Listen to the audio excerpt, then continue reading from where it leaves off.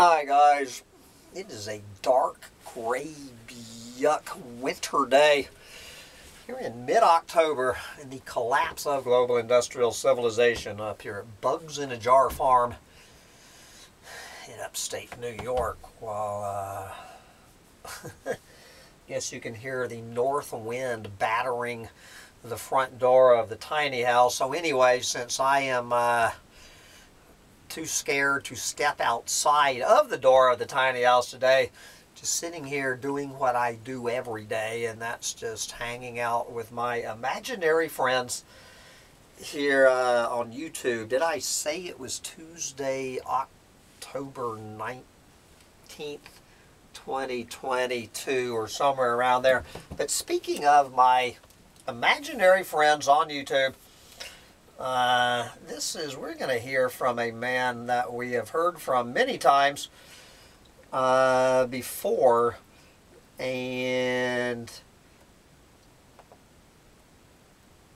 he is certainly one of my imaginary friends. I have never talked to this man. You know, I've been trying to get him to agree to an interview for about 5 years. The invitation is still open for an interview whenever this man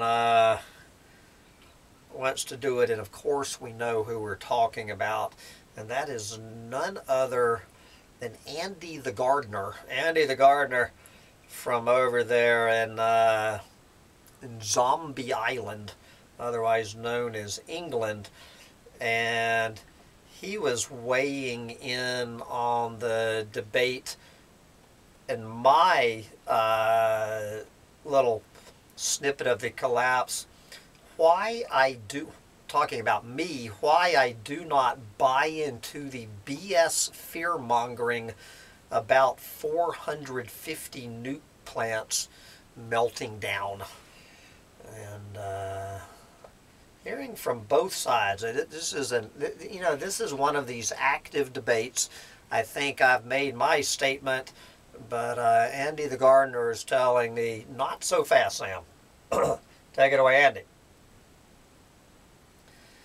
I reservedly agree. Humans being removed from a region or regions by a small contained nuclear incident is definitely a good thing. I personally recommend a human exclusion zone roughly the circumference of the solar system.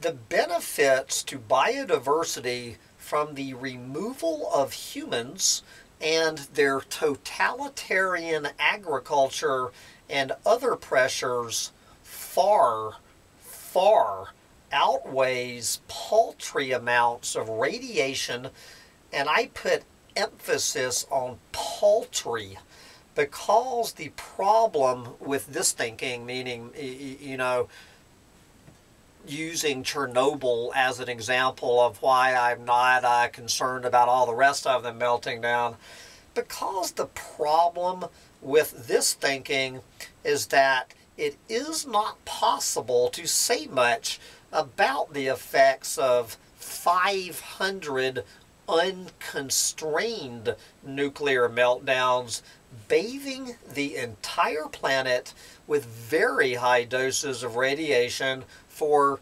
millions of years, when all we have to go on is one pretty insignificant incident. Well, I think we have a few more than one. I mean, Fukushima makes two, and I pretty much could have inserted Fukushima for Chernobyl, and 3 Mile Island, and we're getting ready to have another one over there in Ukraine. So we have a little bit more evidence than one. But anyway, back to Andy.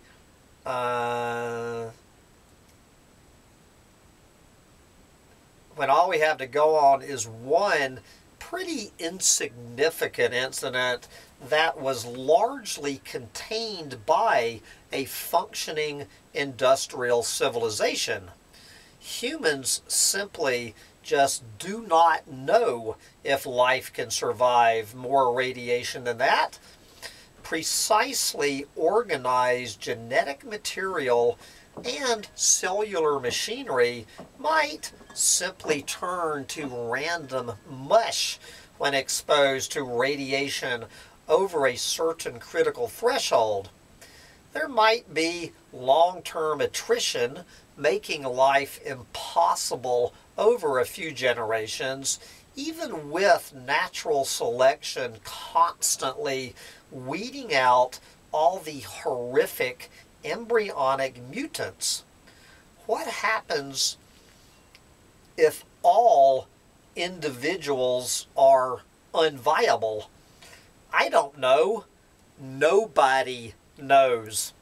My gut feeling, this is probably sci-fi BS, and that genetic code and its myriad survival machine bodies will be able to cope largely intact. And that pretty much sums up my argument, Andy. My gut feeling, this is probably, well, I would change sci-fi into doomer, BS, and that genetic code in its myriad survival machine bodies will be able to cope largely intact. But who knows? As Andy says, nobody knows. This is one more reason this debate is completely pointless. I am an entomologist. I thought that Andy was an architect. But anyway, I am an entomologist, so as long as insects are okay, that's all that matters to me. And I am sure plants will ride things out okay too.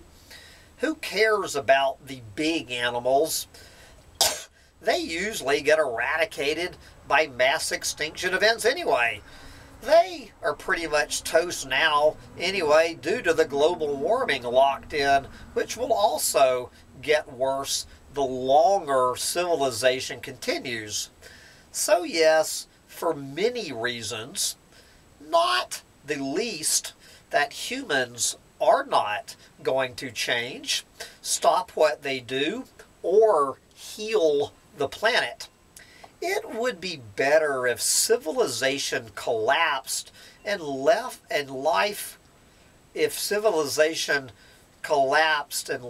life alone to deal with the consequences than letting civilization continue, and then having even worse consequences later.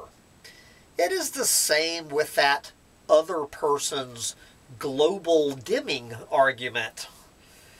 And I'm not going to go off on my opinions on the global dimming argument. If it is going to happen and only getting worse, better let it be expressed now than later. The best scenario is that all nuclear plants are shut down as soon as possible and the radioactive shit stored under mountains somewhere before industrial civilization commits harikari by some method other than full-on nuclear Armageddon.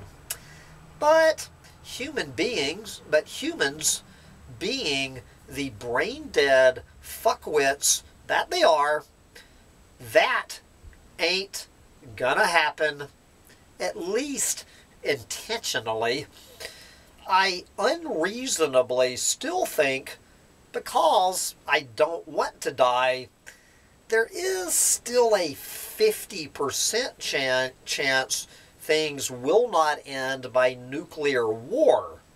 But the fact is, humans are not going to shut those damn nuke plants down, imagining they will provide energy for their post-carbon flying car fantasy utopia. So they will all inevitably melt down one day, barring divine intervention, and then we will see what happens, I guess.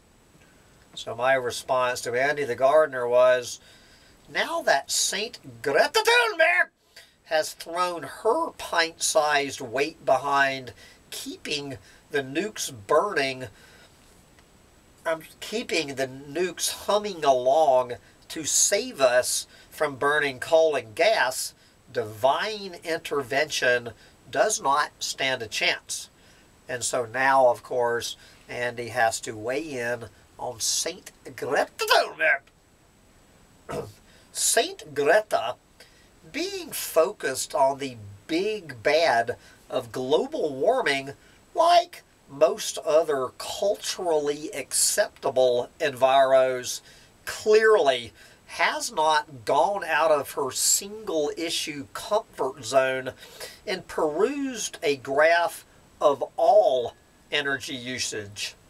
If she had, she would immediately notice renewables and nuclear energy is but a thin sliver of techno BS buoyed up by a Pacific Ocean quantity of fossil fuels. Each of the trinity of oil, coal, and gas outweigh renewables like a blue whale outweighs a small child environmental prodigy.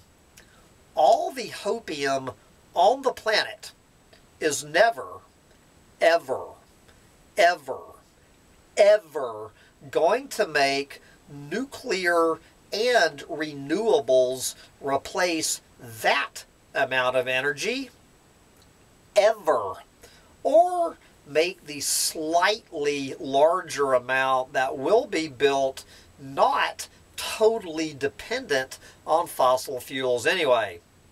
I think it's a shame. If Greta had viewed this simple graph, I reckon she would have been able to demand a much bigger check from the nuclear industry for promoting it. Am I being too nasty? Who cares? We love you, you nasty curmudgeon of the Doomosphere. So anyway, amen. Once again, Brother Andy Gardner, whenever you're ready to come on the show, Andy, and share your insightful wisdom about how you think this whole thing is going to play out, you know where to find me. But anyway, I got to wrap this up because I need to get ready to head to Lowe's Home Improvement Store for the third time in 3 days. But that is another rant for another place. Bye, guys.